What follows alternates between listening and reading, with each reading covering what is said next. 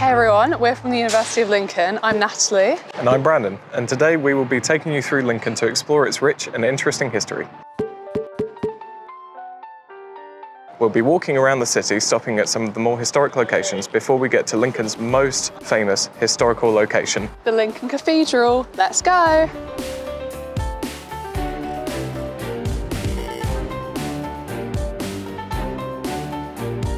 The history of Lincoln begins on the Brayford Pool, a natural harbour on the River Witham. There was an Iron Age settlement here as early as 100 BC, known as Linden, or the place by the pool. As well, we've got some fantastic restaurants on the north side and pubs. And then on the south side is the University of Lincoln campus.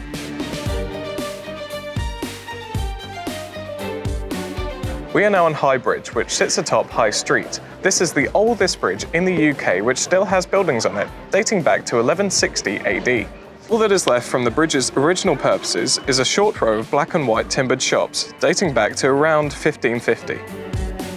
In the houses currently is Stokes Bridge Cafe, which opened in 1902, and then right next to it is Stokes to Go, which is a great place to go with family and friends if you're fancying afternoon tea, or also a little pick-me-up before you go up steep hill like we want to. The High Street is the centre of culture, history and shopping. It runs closely parallel to the Roman Fosse Way, which linked Linden Colonia to Exeter in the southwest of England. And on the east side, all these shops were built on the foundations of Roman roads.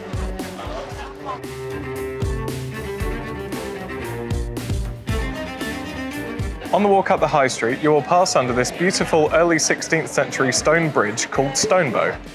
The word Stonebow comes from the ancient Norse word Steinabogi, which means stone arch, which seems fitting. And right next door is the Guildhall, which opened in 1520 and houses all the council meetings in Lincoln. It also holds numerous pieces of regalia, including Mayor's Chains of Office, Mayor's Posy Ring, and the sword of Richard II.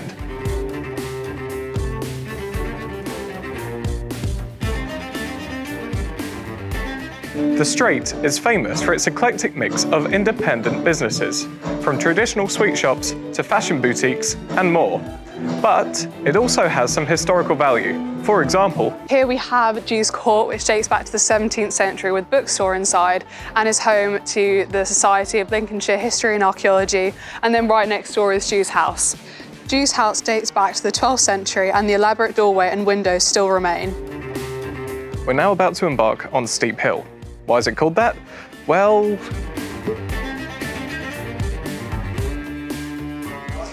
because it's really steep, you may have to give us a minute. This steep, cobbled street has a 16.12 degree gradient and named the 4th steepest street in England by the Ordnance Survey. Steep Hill first became used by the residents of Lincoln when the city was called Linden Colonia, and the Roman inhabitants decided to expand the settlement down the hill. If you're brave enough, Steep Hill is a great place to visit independent businesses such as fudge pantries, cheese shops, independent boutiques, and more. At the top of Steep Hill, we have Castle Hill. Aptly named, as Lincoln Castle is to the west. The castle was built by William the Conqueror in 1068 on a site occupied since Roman times. Within the castle walls is a Victorian prison and one of only 4 original copies of the Magna Carta dating back to 1215. Castle Hill is famously the location of the Battle of Lincoln, which took place in 1217, where the French took over the castle and forced the British troops out of the Exchequer and down Steep Hill. You will also find the Lee Pemberton House, a half-timbered Grade II listed 16th century Tudor merchant house that is now the Visitor Information Centre. And to the east, we made it!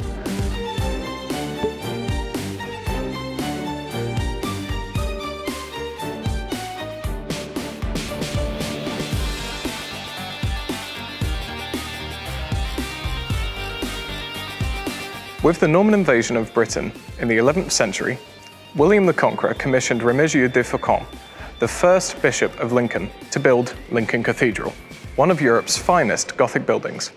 Foundations were laid in 1072, and on May 9th, 1092, it was consecrated.